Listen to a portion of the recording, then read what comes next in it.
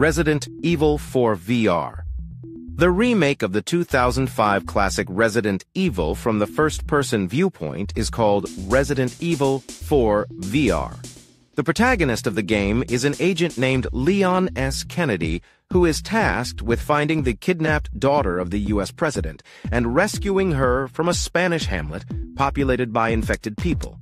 He must use a variety of tools and weaponry to combat hordes of adversaries who are under the control of a parasite known as Las Plagas. The game offers realistic and adaptable controls and makes excellent use of the Oculus Quest 2 headset's capabilities. Your firearms can be fast-changed or reloaded by grabbing them with the Sense controllers while they are attached to your body. By aiming at or touching an item in the environment, you can also examine or use it. You can select different comfort settings to prevent motion sickness.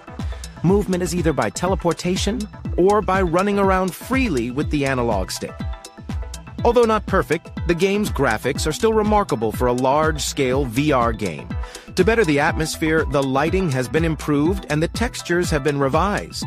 The sequences have not been optimized for virtual reality, and the animations can be a little distracting in places. On the other hand, the sound is extremely well done and creates tension and terrifying times. The VR experience Resident Evil 4 VR content is an unqualified triumph and will please both veterans and newcomers.